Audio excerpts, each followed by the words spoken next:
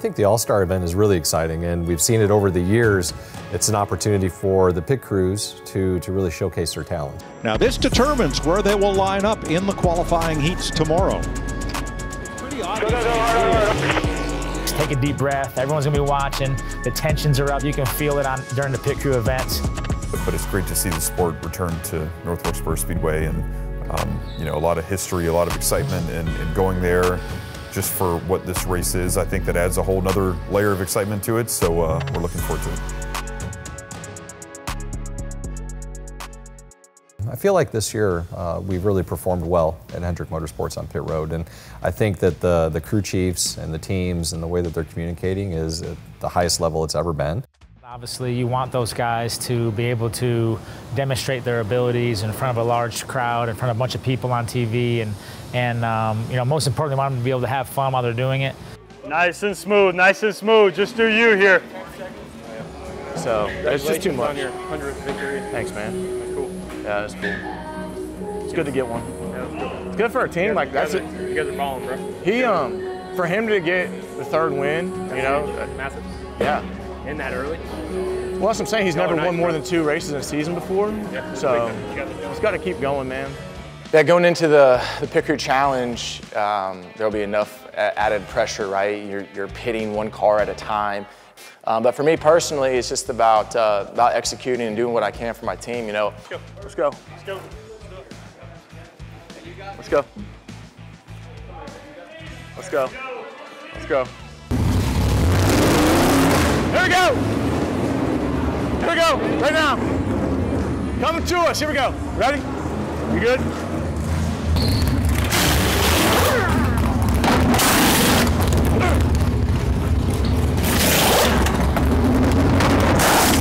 That'll work. That'll work. You know, very rarely do we get a chance to show what we're doing when we're not out front or anything like that. Usually they show us when we do a bad job. You know, every practice, every heat training session, every day that we're in here at 6 a.m. trying to get better, getting to go out and do that against our peers, everyone else on pit road, proving what we can do and how fast we can do it, that's a really cool option. All right, here we go. Sweet Sunoco Lord. Yes, sir. Always on me, baby.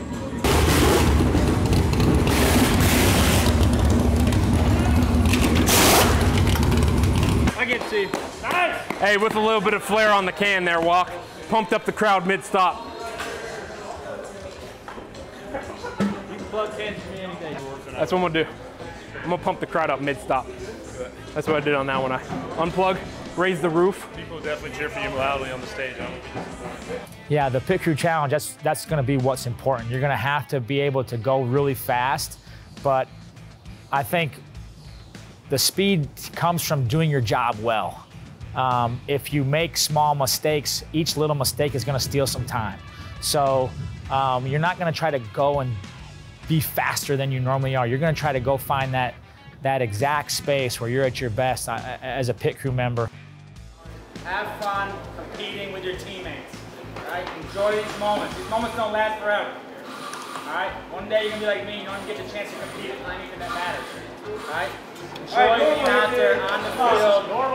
Enjoy being out there on the field with your teammates. Right? Or on the pad, in the stall, whatever you want to call it. All right? Here we go. Here we go. 2-4. The pit crews contribute every single week to the performance of a race team. Our race cars are very aero-sensitive, rely on aerodynamics. And the closer you get your race car to the front of the pack, the better it's going to handle and the faster it's going to go. So when you come down pit road, any position that you gain or lose is going to have an impact on the way that your car drives. The track position I feel is always important at any track. Giving the driver a better position to start at is very important. And I know with the next gen car, it's definitely been a little issue with passing cars. So giving our driver the opportunity to be start in front of other people, it's always good. Stepping out first. And how long? That's good right there, 92. Third team to go. First elite team to actually go. That's good. Lay down a time. Carl, that's on for you. Make the rest of them scared. Make the rest of them scared. They all have to follow you.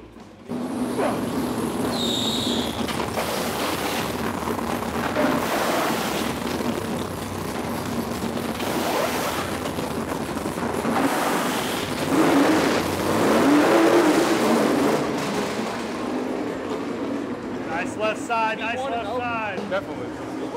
Definitely. Time on that left. It was 894. 20 seconds. 20 seconds. 894.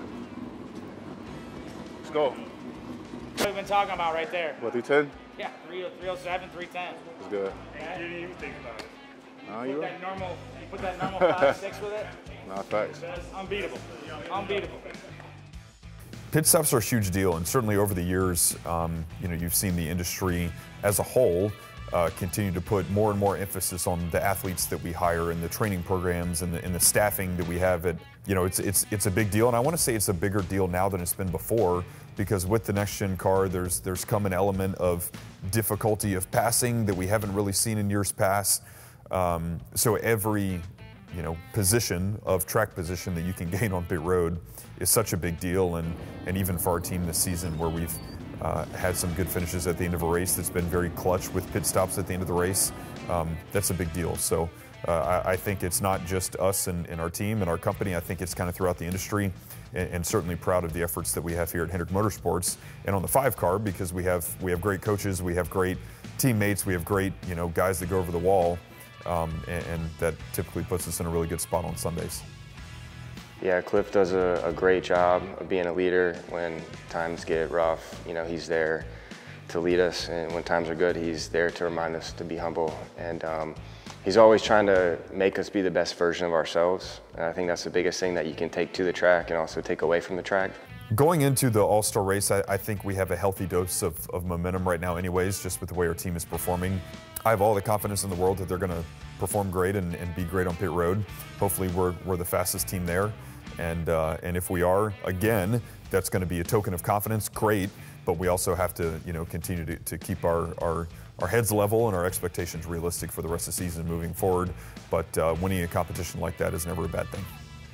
I think obviously it's important. The less cars he has to pass on the track, the easier, and the better odds he's going to have.